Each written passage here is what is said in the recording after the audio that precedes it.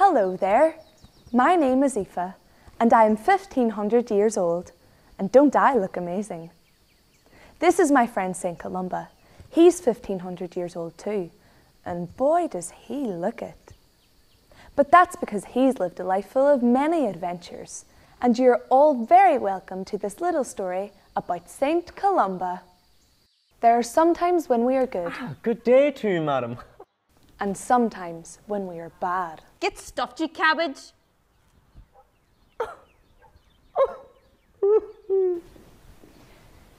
This is the story of my friend's journey from bad to good. Can I start now? You may. Magic!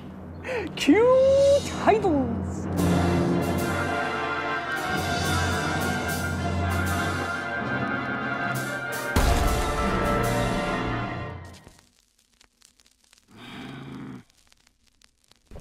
This is my book, my treasured possession. What power and magic there is in a book.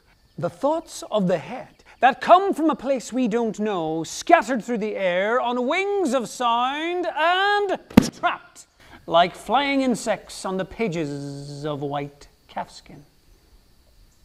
My book is a miracle. A magic thing. Ooh, has it got pictures?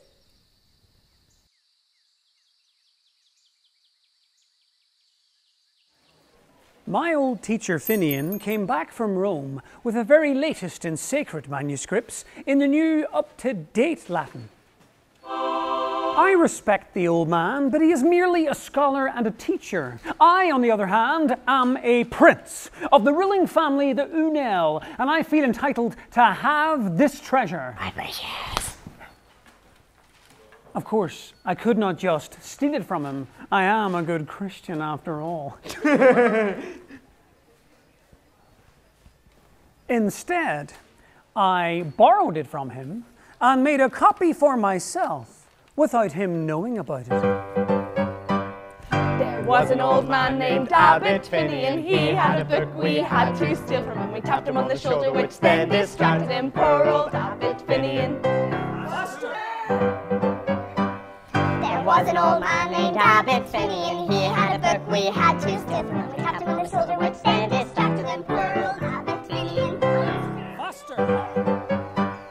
There was an old man named Abbot Finian. He had a book we had to steal from him. We tapped him on the shoulder, which then distracted him. Poor old Abbot Finian. I must say, that's a wild, catchy song.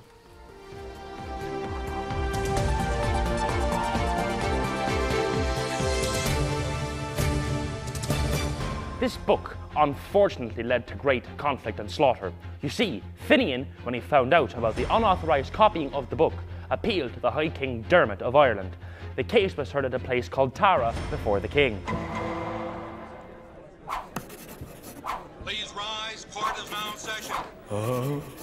I, Dermot McCurble of the southern branch of Unel, High King of this land, do hereby give this judgment. The monk Columba, also known as Colmcille, I thank you very much, must return the copy of his book to the Abbot Finian.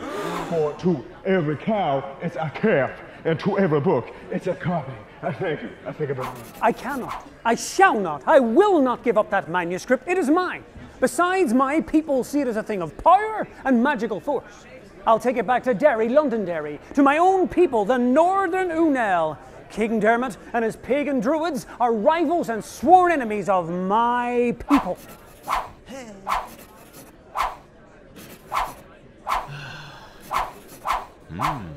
A day. And so, a major diplomatic incident occurred. Ooh. It involved the killing of a hostage. Ah. The son of the King of Connacht, the High King Dermot. And so, it came to war. And one, and War! Yeah! What is it good for? Absolutely nothing. say it again. No! Columba led his people into the fight. He held the book in the air, which they now called the Catholic, or the Battle Book. He held it aloft as a banner and a sign of victory. What do we call this book? The Battle Book. Harry Potter. The army of King Dermot and the army of the Unel clashed on the flat plain between Benbulben and County Sligo. Dermot's army advanced from the sea coast, led by the Druids, who lay a magic line on the ground so that any of Columba's men who crossed it would die. And so Columba raised his battle book, and a thick fog descended upon Dermot's army. They stumbled about in the dark and were cut down by the army of Columba. 3,000 lay dead, and the battle was over. And it looked really impressive and expensive. The pride of my people, their bravery in battle gives joy to my heart. It was a glorious triumph.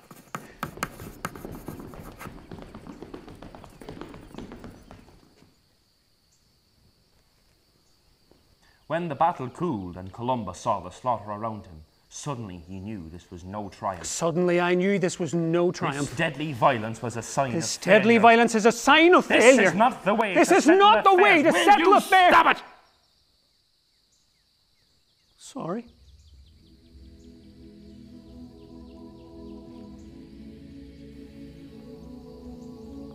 In deep sadness he came back here, to the city of Oak, and resolved to become a hermit. Far away from the conflicts and obsessions of his fellow humans.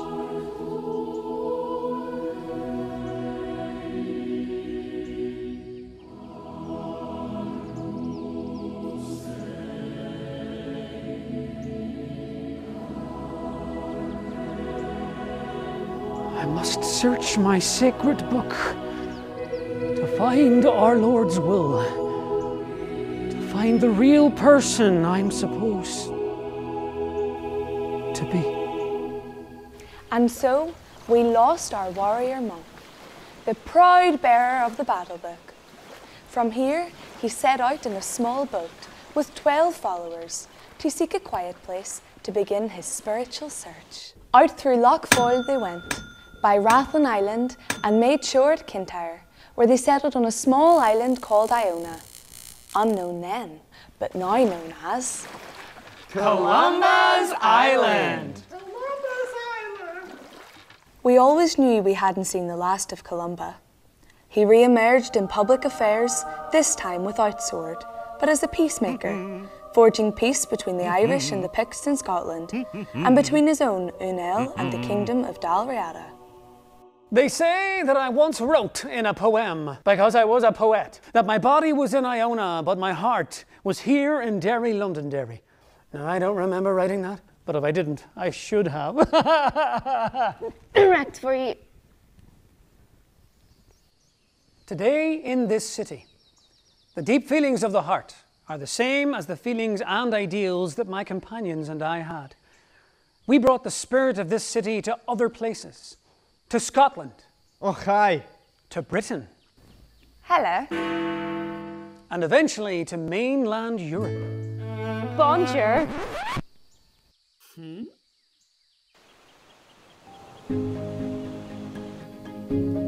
Give me the oaks with angels' wings, the tide that fills the river Foyle and brings, the curragh, the sail, the war ship tall, the monk, the trader, the soldier and all. Give me the people who live in this place, their ways and their history, and let us embrace. The old walls and new bridges, the music and the dance, the church and the chapel, the hall and the manse. And the stones that speak at the bishop's gate, and the stones that fly, and the stones that wait. See the wee church on the city walls, the foundation site Columba's heart saw. The jigs and the reels and the flutes that hum, the big parade and the lambeck drum, the musicianship and the passion to play, talking points of a July summer's day. Sing me, Danny boy, the town I love. Hear the songs they sing neath the flying white dove. The jazz and the trad, swing and the blues, the voice of the city in every mood. The long and short and the up and down of it is this is my city and I'm proud of it. He stole a book and started a fight, went to an island to set things right. He fought for peace, and his heart was good. He did God's will, like we all should. Not bad for a 1500-year-old, eh?